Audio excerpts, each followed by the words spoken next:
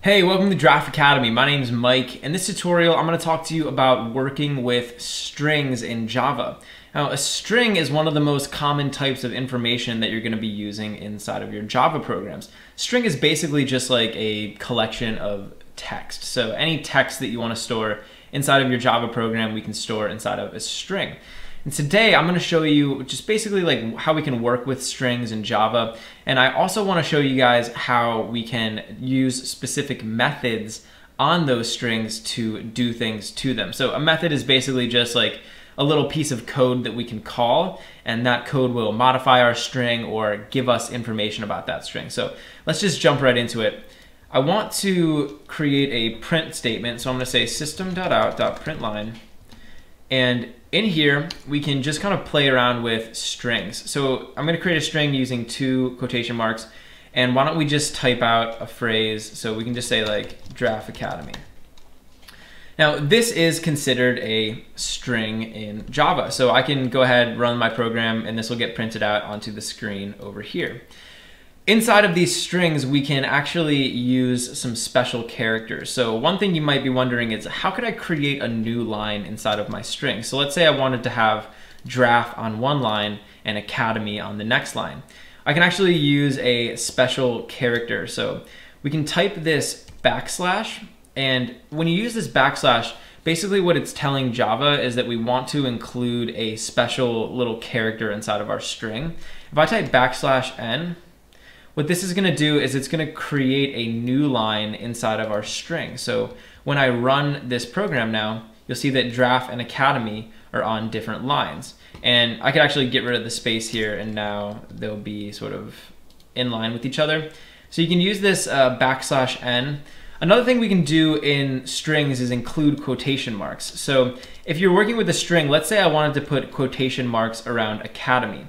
Well, you'll notice that I'm already using these open and close quotation marks in order to denote that we're using a string. If I wanted to put quotes around it, I can use that backslash again. So I can say backslash, and now I can use these quotation marks, and I can do the same thing over here, backslash quotation marks. And now academy will have quotation marks around it. So we'll run the program, and you'll see that over here we have quotes around academy. So there's certain characters inside of these strings that mean certain things. So for example, let's say I wanted to put a backslash inside of my program.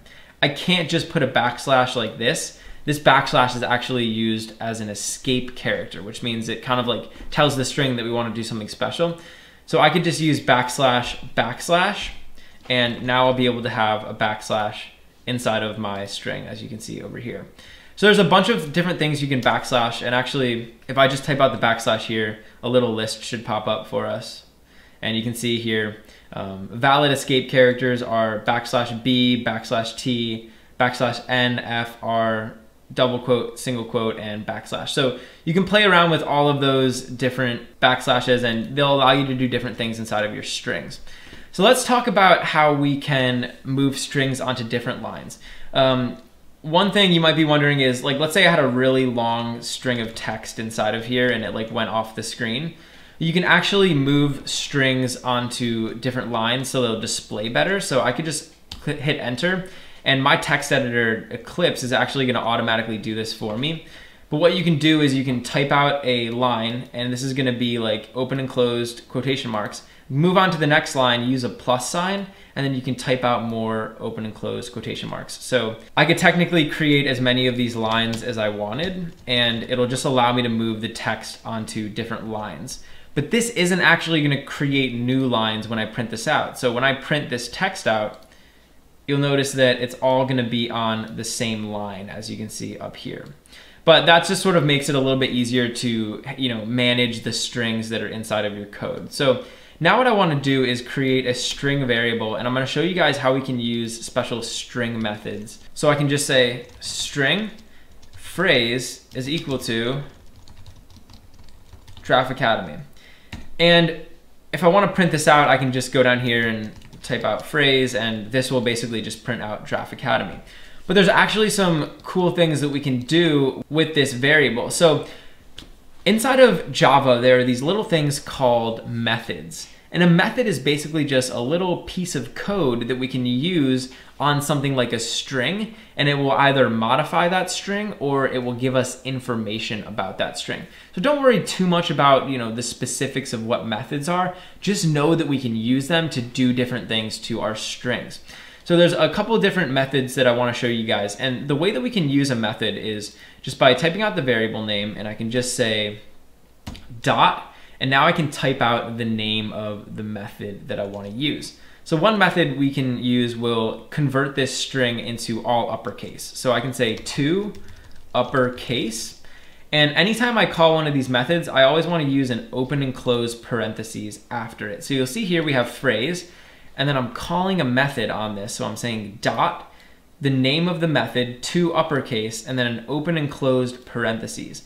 So as long as you have it structured like that, you're gonna be able to call this method. So now when I run my program, you'll see that it prints out Giraffe Academy, but it's all in capital letters. So that's actually kind of cool. I can also use another one, which is to lowercase. So I bet you guys can guess what this does. It's going to convert all the text into lowercase. Those are two useful string functions. And you'll notice that those two functions, to uppercase and to lowercase, those are actually modifying what the string looks like. And certain methods are going to allow you to do that. You can also use methods to get information about the string. So there's another method we can use, which is called length. So I'm just gonna say length. And this will tell me how many characters are inside of this string. So now when I run my program, you'll see that it gives us 15 because there's 15 characters inside of Giraffe Academy. So this is an example of a method that gives us some information about the string.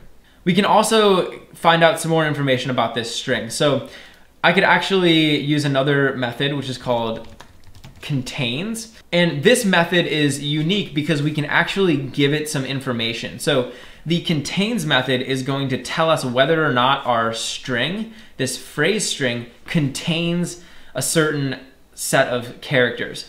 So I can come in here and I can actually give this a value. And sometimes with these methods, you don't need to give them information, but other times you need to give them information for them to perform their function. So I'm gonna give this some information, and I can just type out like academy. And this is basically gonna tell us whether or not the phrase string contains the word academy. And you'll see here I can run my program and it returns a true because our string does contain the word academy.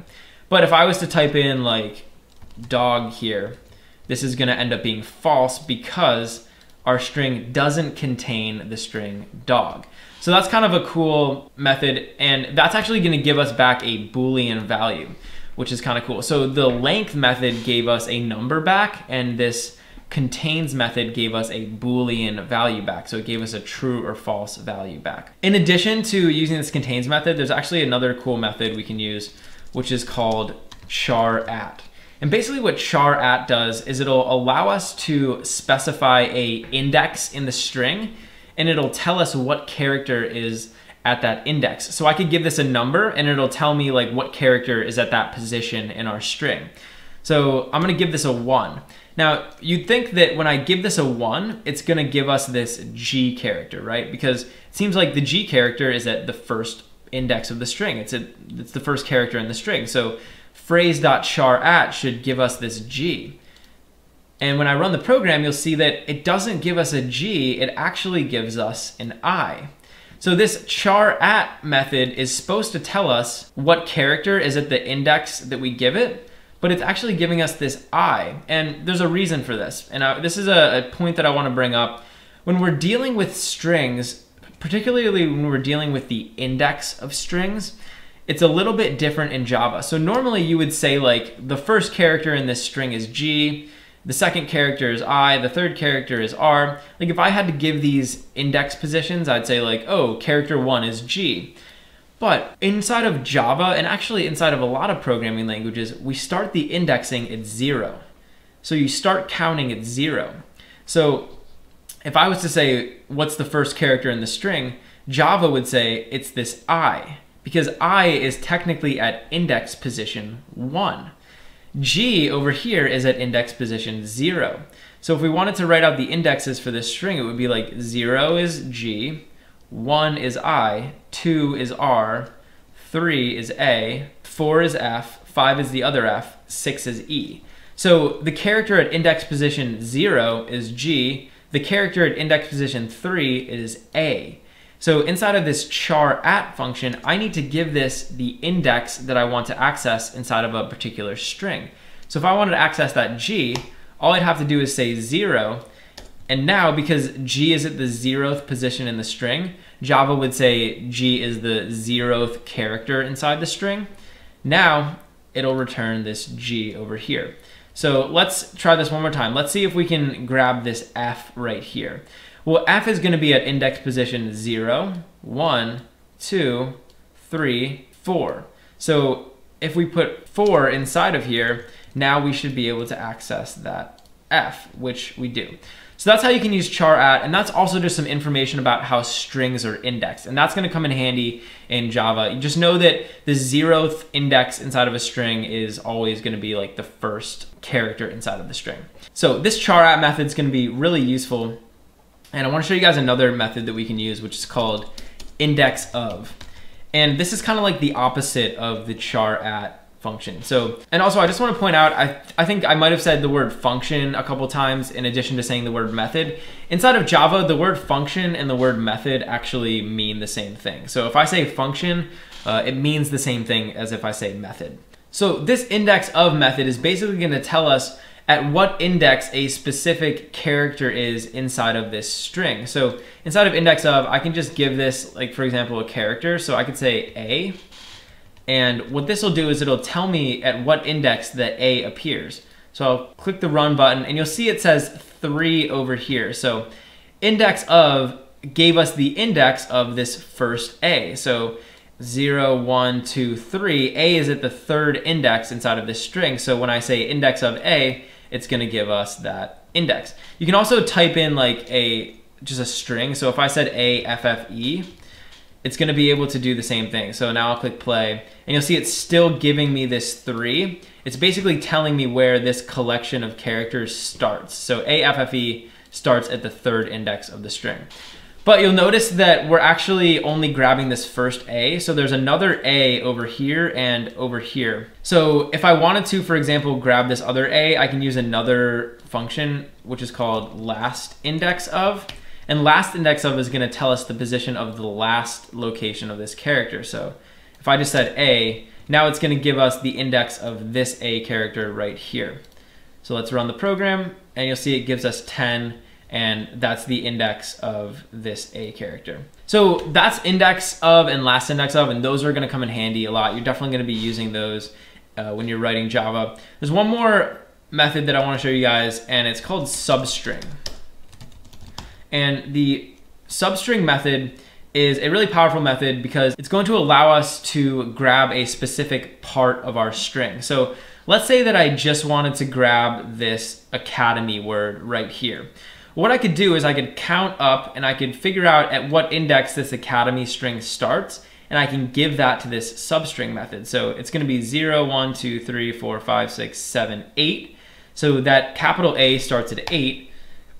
So when I just give this 8, now when I run the program, it's just going to print out academy. So it's going to print out all the text that is including and after that 8 index. So it'll just print out academy. I could also give this a range. So let's say I just wanted to print out, instead of academy, just ACA, right? What I can do is I can give this another number. And this brings me to another point, is a lot of times in Java, you can pass in multiple values inside of these methods. So these would be referred to as parameters. And so we would say I could pass in multiple parameters into this method. In order to do that, I'm just going to type a comma, and we want to put another number here. And this is going to be the index that we want to stop grabbing the string. So here we have 8, 9, 10. So I want to stop grabbing it when we get to that 11th character. So I'm going to put 11 in here. And now we should just be able to grab ACA, which we can do. So you'll notice that this first number here, this 8, that gets included in the substring. So this capital A is at index position 8, and that's going to get included inside of the substring, as we can see over here. But the second number, this 11, which is this D, that's not gonna get included inside the substring. So that's just like a little tip that you guys can use. I also wanna show you guys a different way that we can do this. So we can actually pass in a method inside of another method. So let's say that in this phrase, I only wanted to grab the first word, right? How can I only grab the first word? Well, what I'd want to do is just grab the word up until I see the first space. So we can actually use the methods that we've learned so far in this video to do something like that. So what I'm gonna do is I'm basically gonna say, I wanna start grabbing the string at 0, right? So I definitely wanna grab the first word. So in substring, I wanna put 0, but then we need to put an index where we want to stop grabbing the word, right? And let's just assume that I don't know the index of this space, right? I just want to grab the first word. I can actually use another method. We could use that index of method in order to get the index of this space. So I could say over here, phrase.index of, and in here, we can just put a space. So now this is gonna tell us the index of the first space inside of this phrase string. And it's gonna use that as the ending index for the substring. So I'm gonna run this program, and you'll see now we're just getting the word draft. So if I was to change this, which is cool, like I could type out whatever I wanted in here, and it's always just gonna grab this first word. So I'm gonna click play, and you'll see it grabs that first word up until the first space. So we're saying phrase.substring, we're starting the substring at the first character, so it's 0. And then the last character where we want to stop is going to be the index of the first space in the string. So hopefully that makes sense. And this is just an introduction into using these string methods. There's actually a few more that I'm sure we'll get into in the rest of this course. But for now, just know that that's how we can use different methods on strings. Hey, thanks for watching. If you enjoyed the video, please leave a like and subscribe to Draft Academy to be the first to know when we release new content. Also, we're always looking to improve, so if you have any constructive criticism or questions or anything, leave a comment below. Finally, if you're enjoying Draft Academy and you want to help us grow, head over to draftacademy.com/contribute and invest in our future.